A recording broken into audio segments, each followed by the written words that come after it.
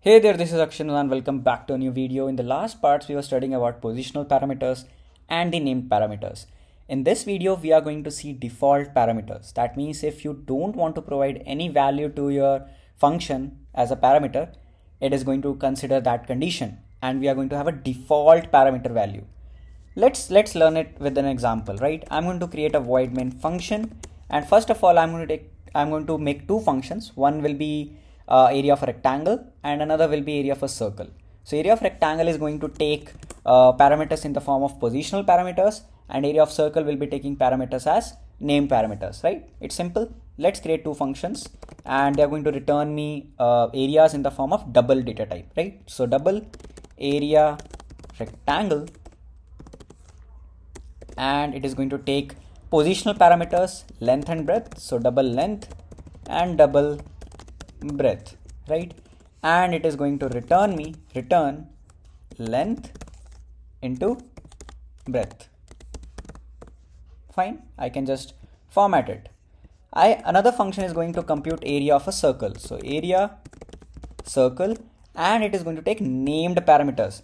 And with named parameters, I need to define the parameter as required, that hey, I definitely need this parameter. Without this, I cannot compute a area of a circle. Without radius, you cannot compute area of a circle, right? So I'm going to take double radius, right? And I'm going to compute it by the formula of area of circle, that is pi r square. So 3.14 into my radius and into my radius. Perfect.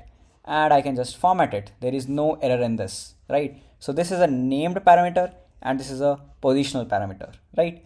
And I can just print, I can have some dummy values. So double length is equal to, let's say 5.0, and I can have breadth value. So double breadth is equal to 2.0, and I can have double radius as, let's say 5 or let's say 8.0, right? And I can just call these functions.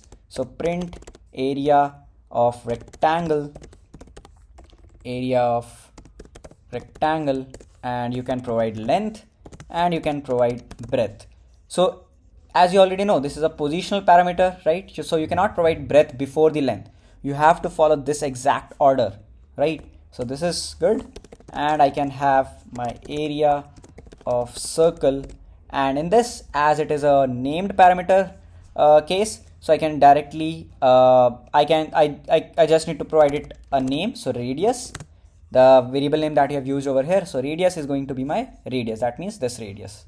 So radius semicolon, and we are all set to go. So I can just format it and I can just run it. So it is going to give me the area of rectangle and the area of the circle. Perfect, right? Now my question is, what if I don't have this radius value? I don't have this radius value, right? Then I need to provide a radius value over here, but I don't have it. So what I can do is, without this radius, this function cannot work. This is pretty much clear, right? So as I'm not going to get any radius from the function calling, I can have a default value over here, and I can make it not required. So remove the required, but this radius definitely needs some value, right? So I can give it a default value. So let's say my default value is going to be 1.0. So this means that if user does not have any radius value over here, I can remove it, and user does not have any value to provide it as a function parameter, I can remove the required and I can have a default value right over here, right? Then I don't need to provide a functional parameter. I don't need to provide the parameter. And this in Dart, it only works, the default parameters only work with named parameters, right? So let me just run it. So my area of circle is going to be 3.14, right? So radius is 1. Now for this function, if I want to use default values, I need to make it a named parameter case. Positional parameters don't work with default values. So I'm going to have curly brackets. Length, let's say default will be 2.0, and breadth will also be 2.0, my default value, right? And then I can remove this length and breadth and I can just run it. I can format it and I can run it.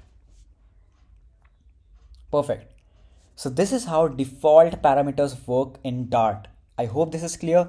We have seen examples with positional and with named. So positional doesn't support default values. So we had to convert them into name parameter scenario, right? So I hope you like this video. Till next part, keep coding, keep innovating, and thanks a lot.